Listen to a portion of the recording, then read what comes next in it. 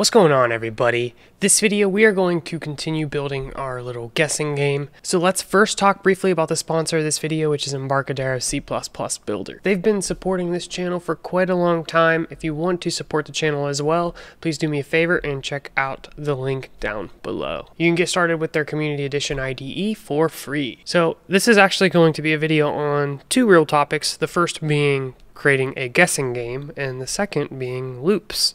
So we're going to be using a while loop, which we haven't talked about yet. And basically, if you want something to happen multiple times, that's where a loop is going to come in. So not only do we want them to guess a number once, but we want them to be able to guess it multiple times, depending on how many guesses they have. So to do this, after we define the correct answer, and we'll talk about getting a random number here soon, probably in the next video, but for now, we are going to assume that is a random number just to check the functionality of the game. So like many structures, we will start with parentheses and then curly braces. Now I'm going to take this closing curly brace and move it to after all of the other code. I don't want the return false inside of the curly brace. So basically if they've guessed it multiple times in the loop and they end up running out of attempts, then we will return false. Now inside of the parentheses, we will have an expression that evaluates to true or false, very similar to an if statement, but this section inside of the parentheses will execute every single time as long as that expression evaluates to true. So what we'll do is we'll say guess count, and we will keep track of this. We'll just define it to start with 0, so int guess count is 0. And while this number is less than guesses, we will execute this code. Now this looks pretty good. However, there is a really big problem, but let's go ahead and run it and see what happens. Do you want to play a game? Yes. Have you beat the game? Doesn't matter. Let's go with yes. It says we get one guess. We guess it, we get it wrong. Oh, but you can see we continually can guess for the correct number. It has no concept of progressing towards the completion of the loop. This is kind of a bad example because we only are supposed to have one guess, but if we went through this again with, say, 5 guesses, in this situation, it should count down. So you have 5 guesses, we guess a number, and it should say you get 4 guesses, and keep doing that until we run out of guesses. So we've come pretty far, but there's one more thing we have to do, and that is increment or increase the guess count by 1. So you can do that with plus plus. That'll take whatever guess count is and add 1 to it. You can think of it as guess count is assigned guess count plus 1. This will evaluate to some value and then be reassigned to the original guess count. It's just a shorthand way of doing that, and it's pretty common, so you should get used to this syntax. Which actually, quick note, you can also do guess count plus equals 1.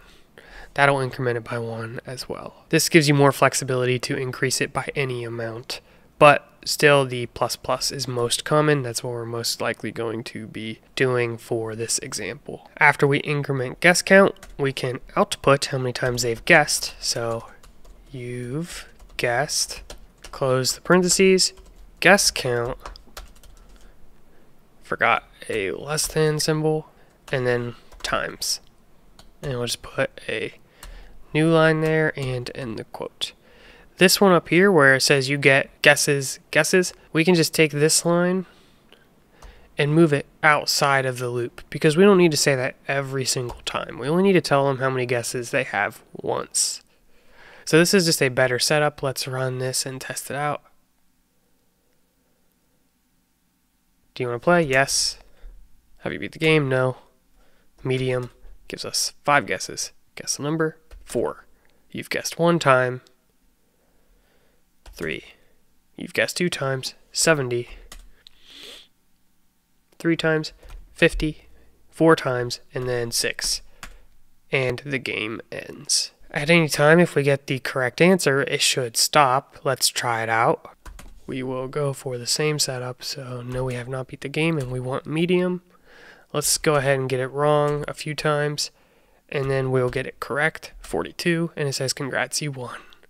That's because it returns true which breaks out of this function and goes back to the main code. At this point, you should have a decent understanding of how the while loop works, but I wanted to share a system that I've used that has always helped me make sure I get all of the pieces right. And that is the phrase I see you. So these are the three pieces of a loop.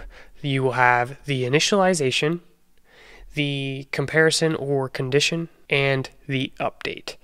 Basically, if you think about those in less technical terms, where are we starting, where are we ending, and how are we getting from the start position to the end position? In this case, we initialize to 0, we compare guess count to guesses, and then we update guess count by 1. When you learn about other loop structures, such as the for loop, the concept is going to be very similar. The syntax is just going to be a little different. So if you don't have any of these things, it's not going to work the way you expect. The most common problem is forgetting that update, so you never actually move closer to the finish line. Or if the condition will never be true, the loop will never run. Or if the condition is always true, such as greater than or equal to 0, which by the way, this is how you say greater than or equal to, and 0.